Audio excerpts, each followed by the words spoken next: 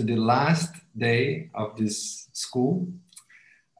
So today, just a few announcements that we already made yesterday. So today, there will be no formal Q&A session. Chiara Caprini will lecture at 2 p.m. So it's not the usual time. So she'll take the time of the usual Q&A session.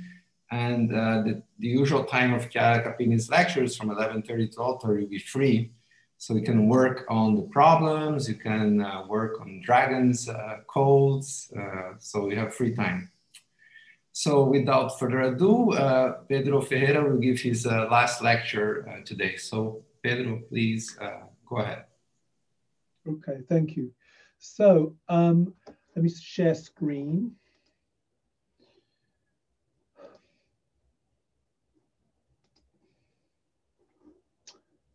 And get the fancy pointer. Okay. All right, so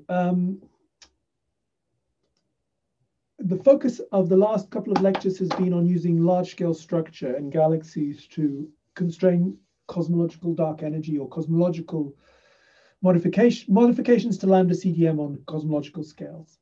I'm now going to talk about quite a new field, which is, can we use gravitational waves? And I'm not going to use gravitational waves in the way that most people use gravitational waves to do cosmology, which is, well, until recently had to do with the stochastic gravitational wave background. More recently, people have started talking about measuring H0 with gravitational waves. I'm going to talk about something a bit different, and I hope you will understand what I mean as we move along. And I'm going to do this solidly in the context of scalar tensor theories. So let me just remind you, in scalar tensor theories,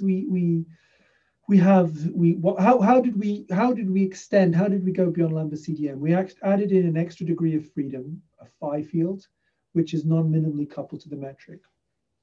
And we discussed a general action, Horndeski and beyond, which has terms like this. You have a standard kinetic term.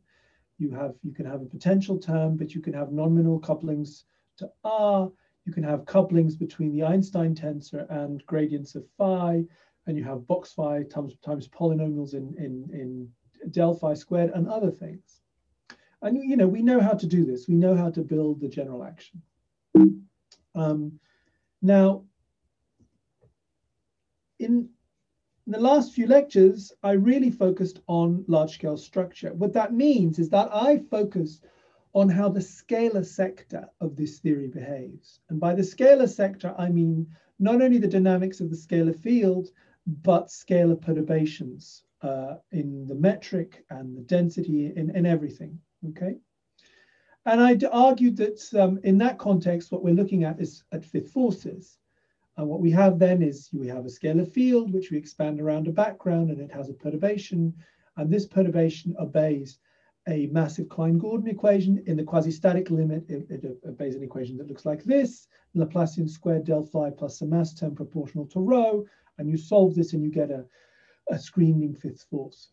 And then you plug that into everything else and you look at, for example, density perturbations. And if you remember, I spoke about the growth rate, this f, which is the logarithmic derivative of the density contrast with the scale factor. And that thing is going to have an evolution, and that evolution, it depends on these parameters, mu and gamma, which depend on phi. So this is all if we worry about scalar fluctuations in our theory. But we could also worry about tensor fluctuations. And by tensor fluctuations, I mean spin-2 traceless transverse fluctuations. And so from Chiara Caprini's course, you've already learned this, right? In that case, we're solving the box H equation equals 0. And in an expanding universe, in general relativity, it looks like this, where prime is the derivative with regards to conformal time. This curly H is the derivative of the scale factor with regards to conformal time over A. It's the conformal Hubble constant. A can be plus or cross. It has to do with the polarization state. Okay, and that's the equation it satisfies. Now, in scalar tensor theories, this equation is modified, and there are two things that happen. You get a modification to this term, so you get that this 2 becomes a 2 plus the alpha m, which is one of the Horndeski parameters that I told you about. This is the Horndeski parameter related to the time-varying Planck mass. and alpha t, which is specifically related to tensor perturbations. So these come from your Horndeski action. These two parameters come from your Horndeski action. And your modified a gravitational wave equation looks like this, okay? Now, this modification has consequences. So for example, if we worry about this alpha m here, what does that mean? That means that if we think of this gravitational wave as some wave with some, you can calculate the luminosity of this wave. And if you can calculate the luminosity, you can calculate the luminosity distance. And what you find is that the gravitational wave luminosity distance is the light-like luminosity distance, but then it has a modification. It has a damping term, which is proportional to the exponential of exponential -1/2 the integral over logarithm of a of alpha m, okay? So the alpha m, this thing here, because it boosts this thing here, increases this dissipation term, it damps, okay? So if in any way we can measure the luminosity distance and the gravitational wave distance and see if they're different, we can put a constraint on alpha m. What I'm going to focus on is something more dramatic, which is this alpha t. This alpha t, what is it doing? It's changing the k-squared term. This here is basically the gravitational wave speed. In other words, if I were to put units back in, what this is telling me is that the speed of gravitational wave squared is equal to the speed of light times 1 plus alpha t. It modifies the speed of gravitational waves by a certain amount. Now, this is really important because of what happened a few years ago. A few years ago, we detected an a binary neutron star that inspiraled, coalesced, and set off a burst of gravitational waves. And we were able to measure it with the extended ground-based network LIGO-Virgo, but we were also able to measure it using electromagnetic wave detectors like Fermi or Integral. And we also were able to detect it in the radio. We were able to detect it in multiple wavelengths. So we were able to detect a burst of gravitational waves coming from a distant source, both in we were able to detect an object emitting burst of gravitational waves with LIGO and a burst of light with these other instruments. So we could study how fast these both gravitational waves and light could propagate as they move from that distant object towards us. And what we found was very interesting. The thing that we found is that the difference in the time of arrival between the gravitational waves and the light was not more than 1.7 seconds, a couple of seconds, okay? We were able to measure we know the distance to the event, which is about 40 megaparsecs, okay? And so we can just do some simple maths. We know that the distance traveled is going to be the speed times the time elapsed. And the distance traveled in gravitational waves is going to be the distance is equal to the speed of gravitational waves times the time elapsing that we measured with the gravitational wave detector. And the distance in light is going to be the speed of light times the time elapsed for that, okay? And we also know from the previous transparency that we can take the speed of gravitational waves in Horndeski theory is c times the square root of 1 plus alpha t. So it's c over 1 plus 1/2 alpha t, okay? So there's a difference between these two things, all right?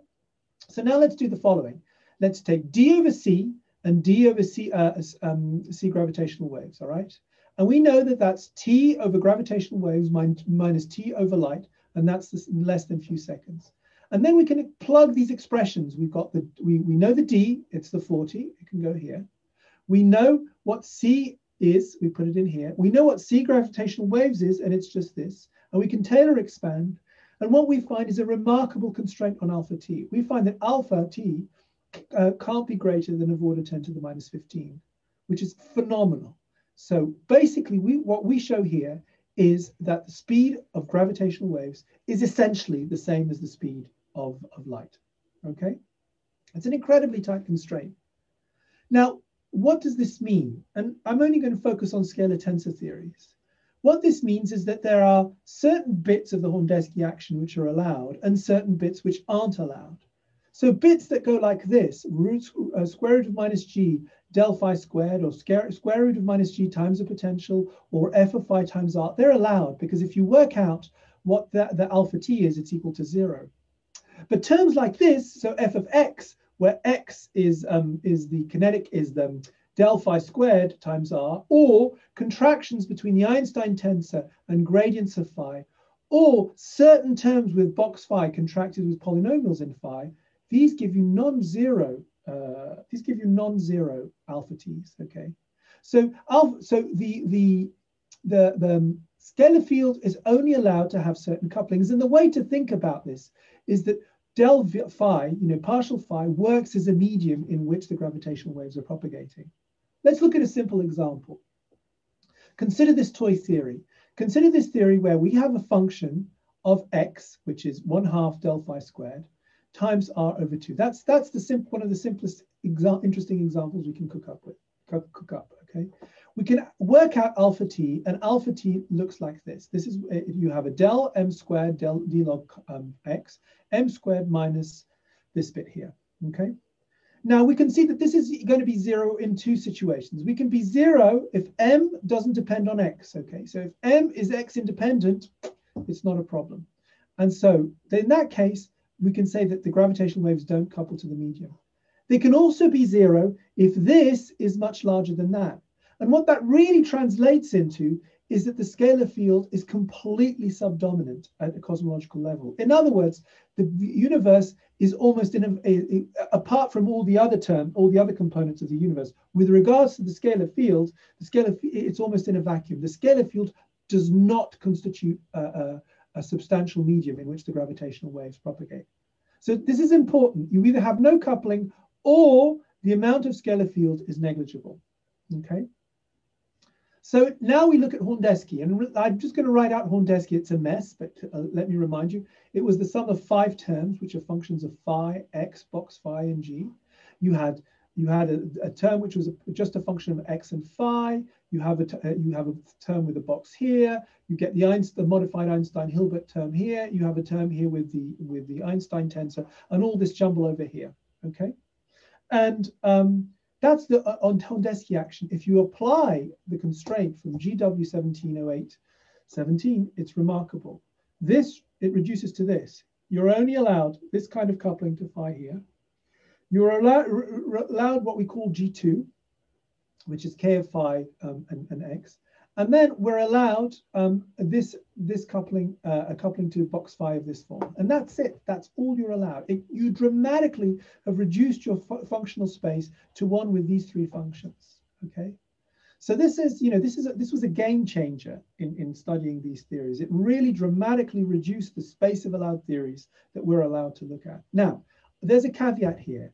And the caveat is, well, let me just say, what does that mean? There are so let's just look at some examples of acceptable theories. Our beloved Jordan-Brans-Dickey theory is still allowed. You have phi r here. You have here the kinetic term, and you can actually make that the coupling that we considered a constant. We can extend it and make it a function of phi. That's allowed, and via phi. The cubic Galilean is allowed, and I've mentioned the cubic Galilean when we were talking about screening. It just looks like a minimally coupled scalar field plus this strange coupling here. The shift symmetric model that I mentioned before, where we now have a function of x and then a coupling of box phi to g of x is also allowed. So these theories are allowed, and there are more subcases that are allowed, but it's still a much reduced set of cases as compared to the original Horndeski action. But the caveats are that of this constraint is that the field has to contribute a cosmologically significant amount. The scalar field has to have cosmological relevance. And I always write it in this way, which is that the critical energy density in some way has to be of order 1, i.e. has to be comparable to the other critical energy densities that we consider today. Now, there are some caveats. There are ways of evading this, and people have come up with quite contrived counterexamples. But for example, if you go to the degenerate higher derivative theories, the DOSTs that we've mentioned here, but we haven't looked into, and I'm not going to look into, you can construct theories that evade these constraints. There's another aspect, which is this constraint is done in a certain regime. But when you apply this to cosmology, you're looking at a different regime of an energy scale. And so you might argue that any effective field theory approach that you apply in one regime is not valid in the other regime. And these are all valid criticisms, and people have been looking at in detail. But I think in general, it is true that we've severely restricted scalar tensor theories dramatically with this constraint. Now, the question you can ask is, how can we go further with gravitational waves? Can we look at a data set like this and do more and place constraints on these deviations? Okay. In other words, can we use gravitational collapse events like black hole formation, black hole mergers, neutron star mergers, or even exotica to place constraints on these deviations from gravity? And to do this, I'm going to first talk about an interesting aspect of that's come out of this GW170817, and it's going to set the scene of where we want to go. The first thing is that black holes are fascinating objects because one of the reasons is that in general relativity, they obey what are known as no-hair theorems, which is under very specific assumptions, black holes are uniquely described in terms of very few numbers. They're described in terms of their mass, their spin, and they're described in terms of their charge. But let's forget the charge for now. In other words, if you form a black hole in general relativity, it will always settle down to Kerr-Newman. Okay. Now, beyond general relativity, this is not necessarily the case. And what do I mean by that? If we think about scalar tensor theories, you can imagine that you can form black holes where your scalar field phi has a profile which depends on r away from the black hole. And because this phi is in some sense responsible for the fifth force, you've got this new gravitational force which is carried by this phi of r. Not only that, but if you look at the metric, it won't be Kerr-Newman or Schwarzschild. And so in principle, you can have violations of the no-hair theorem if you go beyond general relativity. Now, you try doing that, and it's not that easy. So, for example, if we look at our, standard theory, Jordan-Brans-Dicke theory, this theory has no hair. In other words, if you try and find black hole solutions, the metric looks just like Schwarzschild, and the solution, the background solution, is just phi equal to a constant. And this is something we've known for for 50 years now, since Stephen Hawking showed this in the early 70s. But you can construct, so a lot of theories obey no-hair theorems and have that problem. Nevertheless, you can construct theories which do have hair. And a notable example is, suppose that you add to the Brans-Dicke action, you add a term like this. You have your phi here, and then you add this specific combination of the Riemann tensor, the Ricci curvature, the Ricci tensor, and the Ricci scalar. This is what is known as the Gauss-Bonnet invariant.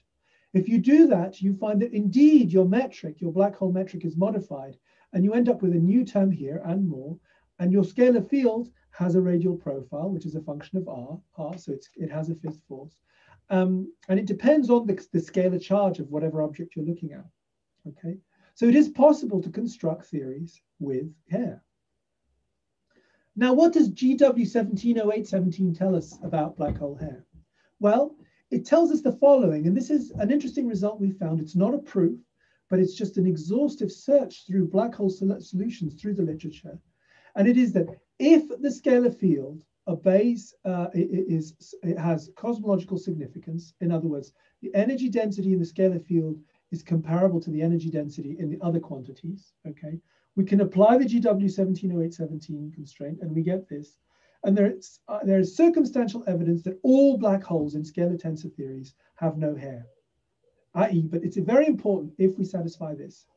Now, it turns out that, of course, Einstein, Dilaton, Gauss-Bonnet, the theory that I just mentioned, and Chern-Simons do have hair, but you cannot have, these theories do not have omega phi of order 1. So you cannot construct cosmologically significant solutions to these equations. So these are not of interest. The ones that are of our interest are the ones that have cosmological significance. And the nature of these lectures are about cosmology. So that's my setting.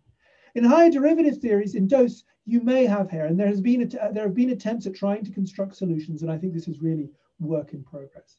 But I'm just going to say that in generality, black holes will have no hair. And this causes a problem then, because if black holes have no hair, that means there are no fifth forces around them. So we can't test them by measuring PPN parameters, looking at orbits, or looking at any effects that arise from fifth forces. There's going to be no effects on mergers and gravitational waves. In other words, how are we going to look for evidence for this extra degree of freedom, this phi field, this, we could call it dark energy, by looking at mergers, by looking at black holes? Well, I'm going to go back to what I said at the beginning. I said I want to use something like this to constrain black hole. And let's just break it apart. You've seen this in Chiara's lectures.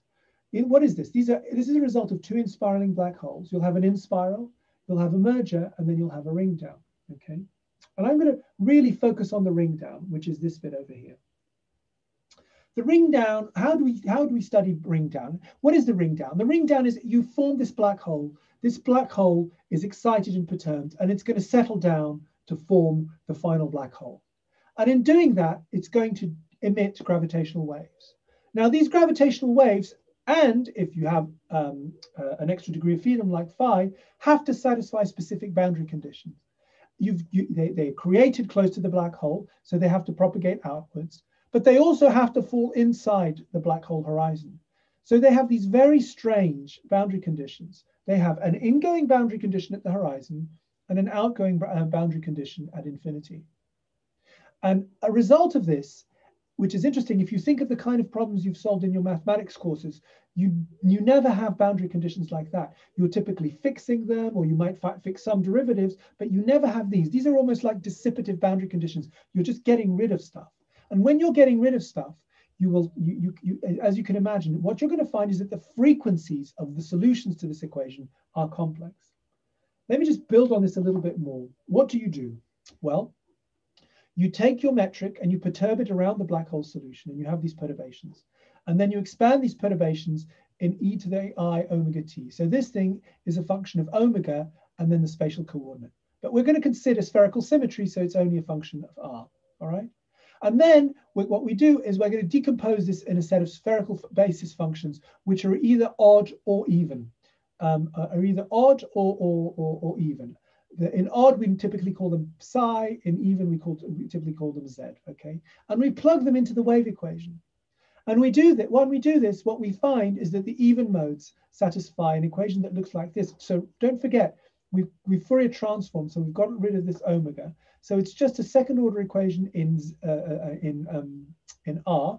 This is not the usual R. This is a coordinate change. It's known as the tortoise coordinate. It's not very important. The only thing you need to know is that in the tortoise coordinate at minus infinity, you have the horizon, and then it maps onto plus infinity, the usual coordinate.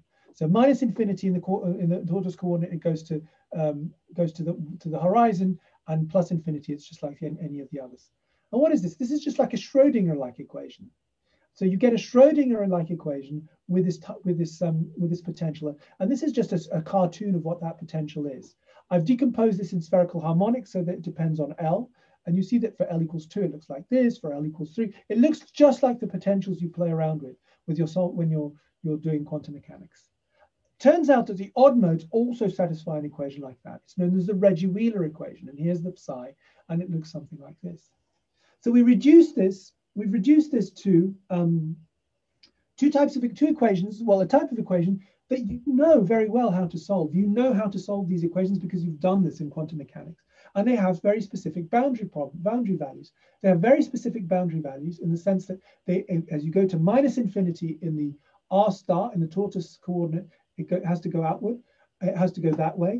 And as you go to plus infinity, it has to go that way. In other words, it has to be ingoing in the horizon and outgoing at plus infinity. And as I said, that means that it's got to be dissipative. You're going to have an exponential decay rate. So there are methods for solving this, and there are various numerical methods. There are some analytic methods for solving, for finding these discrete frequencies. They're known as the quasi-normal mode frequencies. And a very interesting thing happens in general relativity, and it's the following. That if you know M, J, and Q of the black hole, you can uniquely determine these quasi-normal mode frequencies. And this is a plot of exactly that. A is nothing more than, is a kind of a dimensionless way of writing J. It's like J over M. But what you have is for a given M and a given J, forget Q for now, you will only have very specific tracks lying on here. Which means, if you think about this, if you go away and you measure these quasi-normal mode frequencies, and what are these quasi-normal mode frequencies? These quasi-normal mode frequencies are nothing more than some kind of decomposition, wave decomposition of this part. So you take this, you transform it, and you find what frequencies are contained in this, and these are the quasi-normal mode frequencies.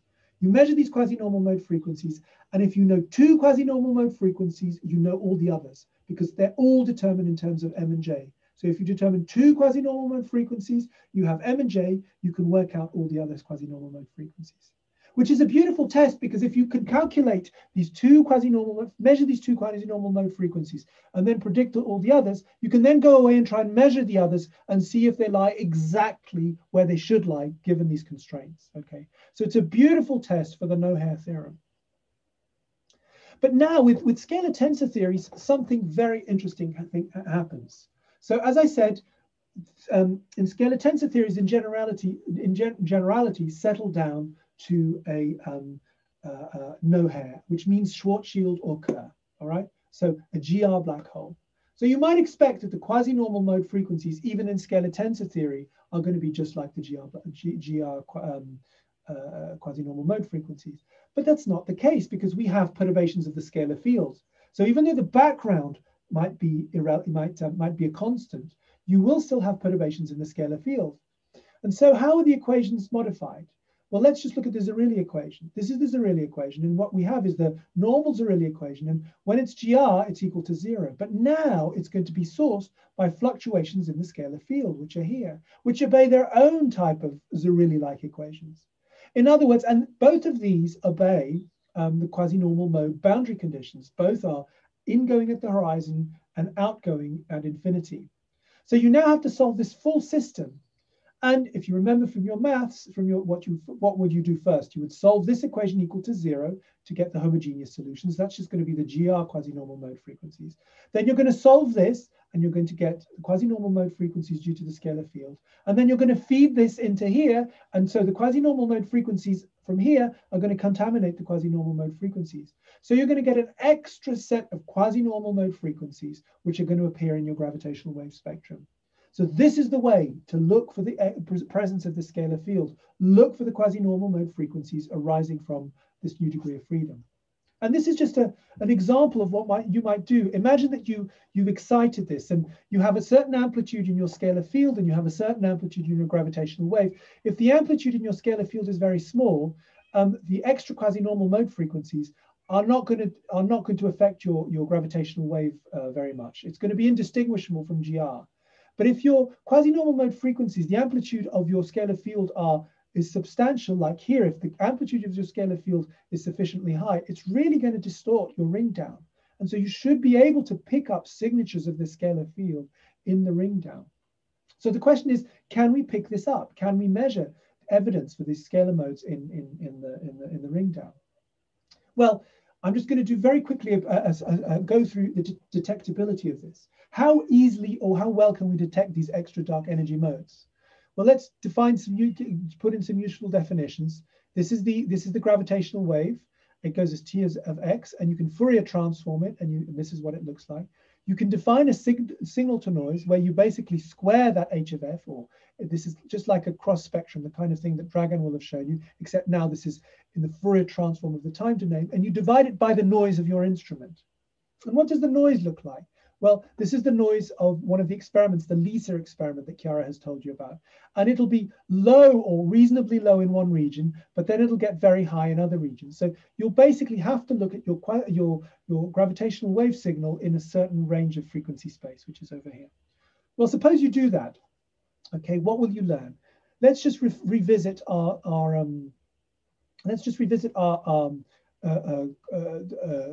action which passes the GW1708-17 constraint. Remember, it was reduced to this. And if we look at the gravitational waves, if you remember, the equations depend on this mass here, an effective mass over here, this effective mass over here. And we can work out what that mass is directly from the action. And it's going to depend on parameters in the action. It's going to depend on second derivative with regards to phi of this, which it really is in some sense the second derivative of the potential. It's going to depend on derivatives with regards to x of k, It's going to depend on all these different terms, okay? So if you can detect something, you'll be able to say something about all these different components in this combination, okay? And this is what happens if you do that. You can try and forecast what you'll be able to do with LISA, all right? So let me try and explain this plot to you. Here, what I have is how large is the amplitude of the scalar fluctuations generated in the ring down.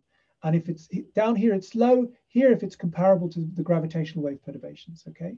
Here, I've got the mass of the black hole that you're looking at divided by the solar masses, all right? And what I have here, the colors here are how small a mass can you detect, okay? And I've multiplied this by the signal to noise, the square root of the signal to noise. Remember, the signal to noise was that quantity that I constructed over here, okay? So the higher the signal to noise, the smaller the mass we can detect. And what you find is that if the amplitude of your scalar field of your scalar fluctuations is high and your black hole is large, you'll be able to detect much smaller masses. In other words, you'll be able to measure this quantity much more precisely than if your black holes are small and the amplitude of your scalar field is small. But this gives you basically, depending on what we'll be able to do with LISA, how well we'll be able to detect, well, with LISA, depending on the size of the black holes we measure and what kind of events we're looking at, how well we'll be able to measure that bit of the Horndeski action, okay? So the key point here is this thing here, right? Because if the amplitude of the scalar field generated in these events is really low, we're not going to get fantastically tight constraints on that thing. But if the amplitude of the scalar field fluctuations is high, we might. And so I think this is one of the great challenges of this field is how can we figure out what is the amplitude of the scalar field in a number of situations. Now, the assumptions behind, you might say that in principle, you might think, well, you're never going to generate this scalar field because you start off with two black holes which have no hair and they come together. How are you going to generate the scalar field? But what you've got to remember is that the assumptions behind no hair theorems are very restrictive. They assume stationarity and asymptotic flatness, and the real universe is very different. We know that there are counterexamples where you break a lot of these assumptions. You can have that complex scalar fields. You can have topological solutions to scalar fields which break the symmetries. We know that Horndeski theory with omega phi not close to 1, you can do it. So we know there are ways of breaking this. There's one particularly popular way that people have been looking at, which is using a quantum process, which is a combination of a beautiful relativistic process and a quantum process, which is known as superradiance. And it's an idea of Penrose that if you throw an ingoing particle into a Kerr black hole in the right way, it'll come out with a higher energy than it came out. And it'll do that by emitting a particle that falls inside the Kerr black hole. So this process of kind of speeding up particles or giving energy to particles of winding up a system using a Kerr black hole, you can do it at the quantum mechanical level. And what you're doing there is you have fluctuations in the scalar field, and if they're coming into the black hole in a certain way, they can be amplified and they can create clouds around the scalar field. I'm going to talk about something a little bit different, which is accretion. Really simple thing. We know that black holes accrete matter. What happens if they accrete scalar fields? Well, in principle, nothing should happen because of the no-hair theorem. But if we think about one very simple case, which is the case of a massive Klein-Gordon field, well, we know what the solution of this asymptotically is. If we solve this, the homogeneous solution to this is we get rid of all spatial dependence. It's just a harmonic oscillator equation. We know that asymptotically, it behaves as cosine m over t, so it oscillates. The scalar field asymptotically oscillates. And in fact, this is one of the ways that one of the proposals for dark matter, because if you then work out what the energy density does because of the damping, it goes as 1 over a cubed, just like dark matter. So scalar fields, for example, don't satisfy the assumptions behind no-hair theorems. They are not stationary at infinity. And so the question is, how do these scalar fields behave if you put homogeneous scalar fields behave if you put a black hole in the middle of them? And what you find, and what we found, is that they accrete and they accrete and they build up around black holes and they form clouds. And they form these clouds, these big big structures around black holes. In other words, they form non-trivial solutions of the scalar field, which you can always interpret as an AS, an amplitude in scalar field fluctuations, being non-negligible. Okay, and these are just plots of showing this happen. Let's just look at this one. You started off and it's just homogeneous. This is just that line here, and as you evolve it, you start forming this one here, the orange, and then you evolve it more and you form the green. And over time, it'll populate this curve, which is the stationary solution. So, well, kind of stationary, not exactly stationary, but it'll populate that profile. So we know how to generate non-trivial profiles of the scalar field in a cosmological setting. But we don't, that's not the only thing we can do. We don't only have to focus on black holes. We can focus on neutron stars and black hole, and we know that neutron stars will support fifth forces, as was discussed, I think, in the Q&A a few days ago. And so when neutron stars merge, they'll form a black hole, but there will be a remnant of the scalar field which could generate those quasi-normal modes. The same thing with black holes merge with a neutron star. It'll inherit these fluctuations in the scalar field. An interesting route to look at is by looking at exotica. We're just talking about black holes and neutron stars, but you could look at, for example, stars made of the scalar field, boson stars. What happens when these things collapse and form black holes, or when topological defects form black holes? I know that Chiara has mentioned cosmic strings, but I think it's a particularly beautiful example of what you might do. So let's consider here, let me just remind you what a cosmic string is. A cosmic string is you have a complex scalar field, so has a U1 or SO2 symmetry with a potential that satisfies that symmetry. That potential has an unstable minimum, has an unstable stationary point in the middle, and then has a ring around here, which is the true vacuum. And the scalar field will collapse around here. And depending on how it happened, it may be that it'll lie on different parts of this ring in different parts of the universe. And where it comes together, the field is forced to lie on the top of this potential. And so what you'll have is line-like concentrations, very energetic line-like concentrations of the scalar field. Now, an interesting thing happens if you couple these cosmic strings non-minimally to the Ricci scalar. And this is an example of what might happen. You have this cosmic string here, and it's collapsing. And as it collapses and it forms a black hole, it'll set off this burst of gravitational waves. And this burst of gravitational waves you formed a black hole, will just be the usual quasi-normal modes, but it'll also contain a scalar mode because you have this scalar field, and this scalar field has to propagate outwards, has to satisfy the quasi-normal mode conditions. And what you'll see in a gravitational wave detector will be a combination of these two things. So you'll have a signal from the scalar field, which will be, in terms of the quasi-normal modes, which you might use to constrain your theory. So I'm going to end here because we want to have a lot of time for questions. I think this is a new field. I think there are various avenues to be explored. I've decided to go down this route, which hasn't been looked at in much detail, which is, can we use gravitational waves to place constraints on theories of dark energy? And crucial to this was to understand that, of course you can. GW170817 was important.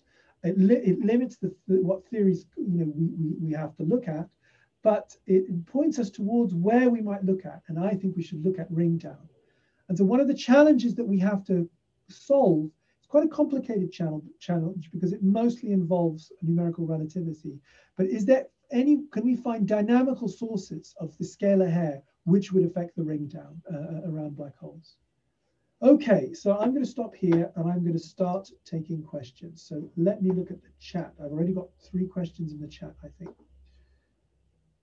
Very good. So the first question was by Giovanni Francini, and it says, the gravitational wave luminosity distance could also the result could also be amplified, not only damped. That's absolutely right. If alpha m has the opposite sign, let me try and share with you again, just to point out what he's saying.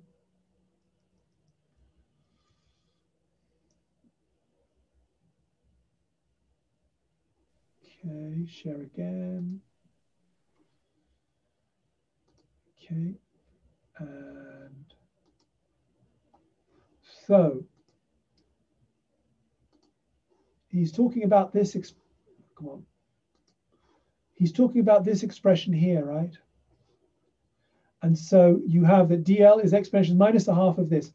And I was just assuming that this was positive, but it might be negative. You're absolutely right. The time variation might be that you're decreasing the Planck mass as opposed to raising it. So it'll have an effect on the luminosity distance.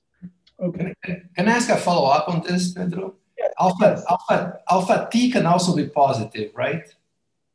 Alpha T can go either way. Yes. So you can have, you could have in principle the speed of gravitational waves larger than the speed of light. Yes, but we know that happens in a medium, right? Right. We know that happens in a medium. You can play with a medium to do something like that. And so you can imagine. Well, no, it's not a vacuum because you've got a scalar field. Not a vacuum. Okay. Right? That's the key point. You have a medium. You've got a scalar field. So you don't violate causality. No.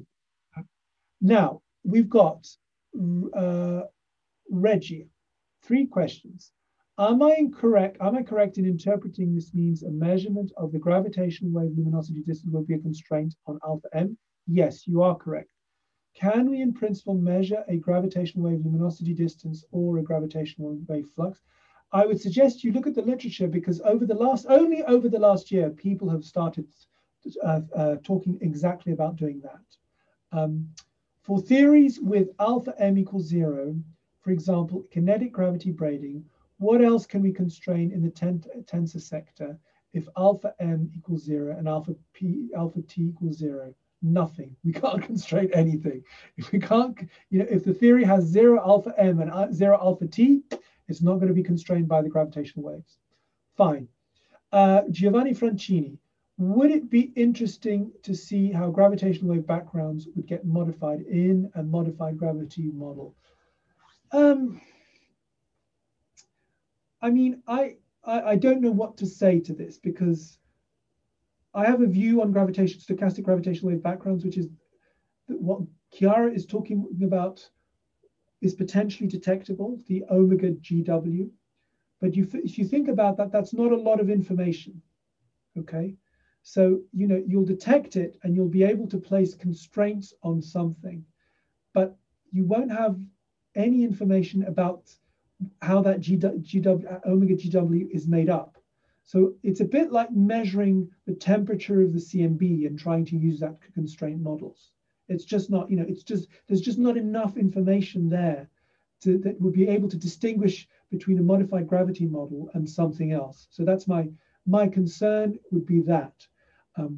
Now, some people would say, but that looking at anisotropies in the stochastic gravitational wave background, it would be detectable. But I don't think it is detectable. I've written a paper on what we expect with the Einstein telescope or the LISA, and I just don't think the noise properties are low enough for it to be detectable. So my view is I don't think it would be possible to distinguish a modified gravity model with the gravitational wave background from anything else. So Zachariah has a question. Zachariah, you have a question? Go ahead, Zachariah. Yeah, so actually I have many questions because I was waiting for this lecture from the beginning because I'm very interested. So the first one is very simple. Why in alpha t you use partial derivative for the numerator and total derivative for the term that was near to m squared? And the second one, you said that there will be... okay. Let's answer each question by question. Let me just quickly look at my transparencies. I'm not going to spend time sharing. I just want to be sure what you're saying. I meant total derivative. Both of them are total derivative. Okay. Yeah. So the second one, it's about that all models that have cosmological relevance respect no-harm theorem. So how we can check mathematically this cosmological relevance? And just write the Friedmann equation. The simplest thing is just write the Friedmann equation. It's going to be h squared, the normal stuff plus extra stuff, and just look at if the extra stuff is comparable to the normal stuff. Okay, that's nice. So if we are looking for an alternative way of what you are doing, so there is two things that we can do. We can look for other solutions of hairy black holes of some theories that have cosmological relevance, or we can see these models of those that can evade this constraint. So this is the only other alternative solution. That's the only way, because I said I don't have a mathematical proof for that, for what I said. I mean, it's a paper that we wrote, and what we did was we just looked at everything done. You could try and find solutions to that theory which have hair, but you have to be very careful to check that those solutions are stable, because that's one of the problems that people have, is they find solutions and then they don't check the stability. And if those solutions are unstable, they're not interesting. The other thing is to look at dose, and there is work by Charmoussis and others trying to find, and I think they have found solutions in the dose theory. Okay, and these solutions have cosmological relevance? I haven't checked that. So the only reason I'm trying not to say too much about it is I haven't gone to see if those theories have cosmological relevance. Okay, nice. I have checked for Chern-Simons and Einstein, Dillert, and Gauss-Bonnet, but I have not checked for the dosed. Okay. And also about the M, you said that we have more constraint M, but M depend on many parameters. So how can we, using Lisa, can we constrain all the parameters of Hordensky theory using AS and No. With Lisa, using ring down, the only thing you can constrain is that combination of parameters. Okay, so that combination of terms in the action. I mean, it's always like that. When you have an experiment, it'll constrain a few things, and they might not be exactly the terms that you have in the action, but it'll be combinations of things. But that's life. But how we can correspond to a specific model? Well, you can. Well, what you can do is that'll be a constraint, and then what you see is, does your model lie in that constraint or not? For each model, you have a K, you have a G3, and you have an F, and you just have to see if it lies in that the excluded region or not. Okay, and what for the ring down? We need to use the numerical relativity, but modified code for alternative theories. Yeah, well, for two things. I mean, for ring down, it turns out that for calculating quasi-normal mode frequencies, you can do it analytically, or you can use codes. They're not numerical relativity codes. There are various different methods that you can use to find the quasi-normal mode frequencies. To find the amplitudes, that elusive aspect that I was looking at the moment, I think the only way to do it properly is with numerical relativity. But it's also true that I think people have to be clever. And one of the great things about systems that are difficult numerically is that clever people find clever ways of getting around it. So if you can find a clever way of trying to figure out the amplitude of certain systems without using numerical relativity, that would be a success. Okay, I'm now getting questions. I think you've had your time, Zakaria. Okay. Thank you very much. Yeah, I'm sorry. All right, so I'm gonna skip your questions, Reggie, because I've already answered a few of your questions. If I have time, I'll go back to you. Andrisha says, could you also comment on how superradiance could be used in constraining scalar tensor theories? On purpose, I skipped talking about that because I think that's quite an active field, and there's wonderful work by Vitor Cardoso, Paulo Pani, Emanuel Berti on this topic, and I strongly recommend Caio Macedo from Brazil. I strongly recommend you look at their papers to see what they've done. Okay, what about investigating gravity wave propagation with inhomogeneities, adding perturbations in the universe? There are recent works that consider kind of weak lensing of gravitational waves, linear perturbation of luminosity distance, and strong lensing. Both of them have interesting forecasting out. Could you comment on these works? It's an interesting topic. I worked a little bit on this a couple of years ago.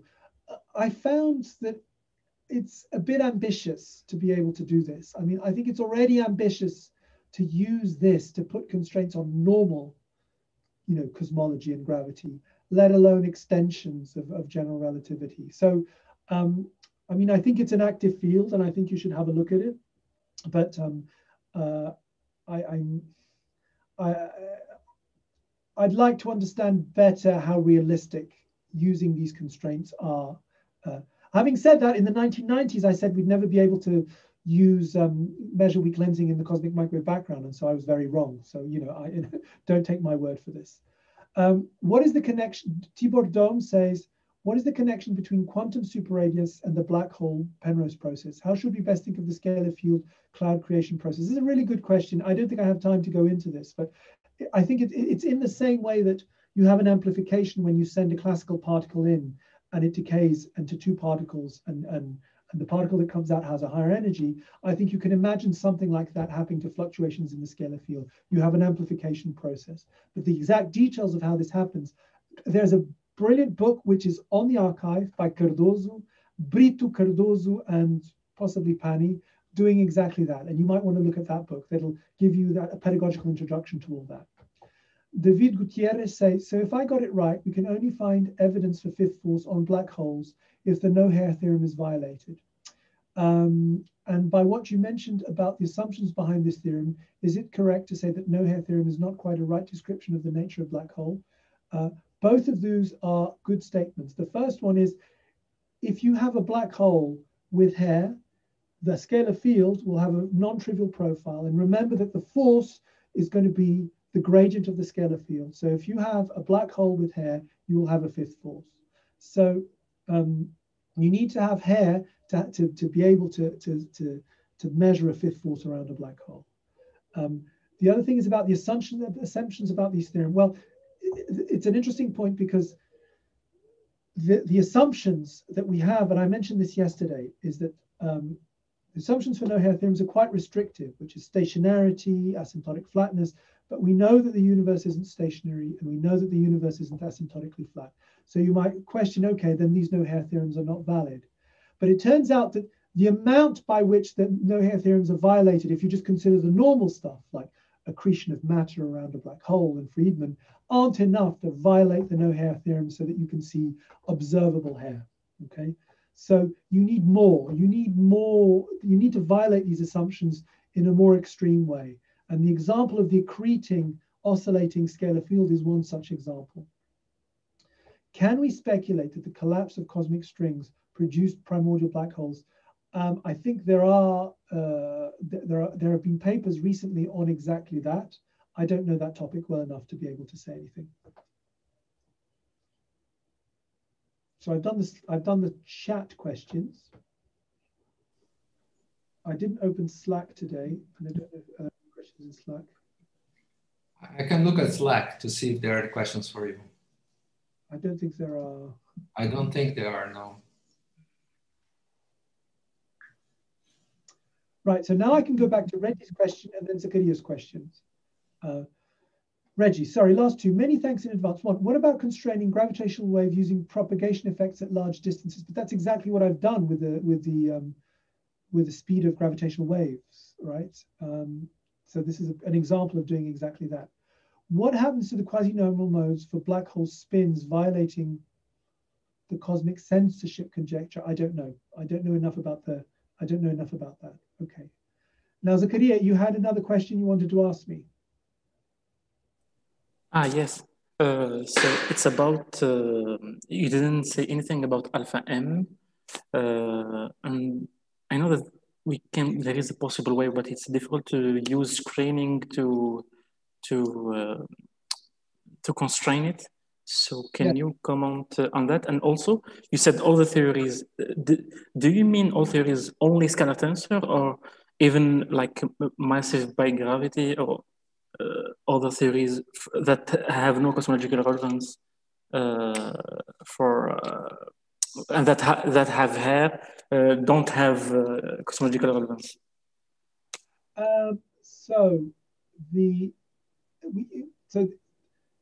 Black holes in bigravity theories and massive gravity theories is very underexplored. There's a very nice paper by Rachel Rosen which shows that actually you can't form stationary black hole solutions, that there's a time dependence in them. So you have that. With regards to vector tensor, we haven't looked into the vector tensor case. I haven't looked into the vector tensor, so I don't know. with regards to constraining alpha m with screening, the problem is when you start looking at screening, you're entering a kind of a non-linear regime of the equations of motion, okay? And remember, the alpha m appeared in the linear action. So you will be able to indirectly constrain alpha m because you will be constraining the fundamental action. And in the fundamental action, you then know how to derive alpha m. But alpha m does not explicitly enter into the equations for screening. But in principle, it might be possible. I haven't looked at it. Okay. Then, Raphael Robson Lindussanch said, given the tightness constraints for the gravitational speed, could we say massive gravity is ruled out? No, because, well, it's an interesting question. What it places a bound on the mass of the graviton, okay? So it places a bound on certain terms in massive gravity or by gravity. But it turns out that the dispersion, I think the measure of the gravitational wave dispersion places tighter constraints, but still no, massive gravity is not ruled out. Okay, Haris Serefos. Since it's the last day of the school, is it possible to account for inflation using theories of modified gravity? Well, there's a very long history of, there was a lot of inflation model building in the 1980s and 90s. And a lot of these models involve non-minimal couplings between the scalar field and the metric. And I'm sure Rogério remembers these models. You remember supernatural inflation, and there were these hyper-extended inflation. There were a lot of models, so it is definitely possible. I'm sorry, would you please repeat the name of the, David Gutierrez is asking, could you please repeat the name of the theorem you just mentioned about the non-stationarity of black holes? What did I mention? I'm a bit confused with this question. I think it was about this result of Nathan Rosen, I think you mentioned. No, not Nathan, Rachel Rosen. Oh, I'm sorry, Rachel Rosen's paper. Rachel Rosen. Yes, good. Look at Rachel Rosen's paper on black holes in massive gravity. Guanhao Sun has written her name, so you should be able to chase that up. Okay, I don't see any further questions. Wait, there is Renan Boschetti. Renan Boschetti, if someone is interested in testing gravity at cosmological scales, what do you recommend? I mean, what cosmological observables are the most promising in order to test? Well, I've just given 2 lectures on that, right? I mean, if you're going to use cosmological scales, you've got to measure the growth rate and you're going to measure weak lensing. The growth rate comes from large scale structure. So basically you have to do that. You have to, I mean, I recommend that you read my review paper, which is, I've put the reference in the lecture notes. It's an annual review of astronomy and astrophysics where I go through what are the observables. Excuse me, I have a last question. Yeah, I'm still interested about the topic. About AS, we are just having a signal. How can we distinguish if we have like exotic compact object or we have like just a hair around the black hole? You mean, well, you mean that, let me try and understand your question a bit better. Suppose, are you saying that your exotic compact object has formed a black hole, or it's an exotic compact object? Yeah, I said, we have a signal with Lisa, and how we can detect from this signal if we have a case of an exotic object or a case of a black hole with a strange modified scalar profile. We have to study the gravitational wave spectrum. We have to run a code and see if what they look like. And the examples that we know, they look very different. And I think a key aspect is the black hole has that ingoing horizon, has that ingoing into the horizon, which pins down the quasi-normal mode frequencies to be of a certain type. While, for example, a compact object might have, you can imagine it might have echoes, might have ringing, might have other stuff. But the only way is to actually model it and see what the signal is. I don't think there is a general answer to what you're saying. Okay. Finally, Reggie is saying, is there what about solving the cosmological constant problem using modified gravity? I have yet to find an acceptable solution to that would make us happy. Okay, so this was the last question. So since this is the last lecture of Pedro, I want everyone to turn on their cameras if they can, and the microphones. So please, so that Pedro can see every one of you guys. And also, thank you. And also ask for a big round of applause for Pedro's lectures. Thank you very much. Pedro. Thank you very much. Thank you for your lecture. So you all exist. So this, you all, you know, I wasn't sure if you existed. This is great. This is great. I thought Rogério had just set up this bot with these screens just to pretend that people were there.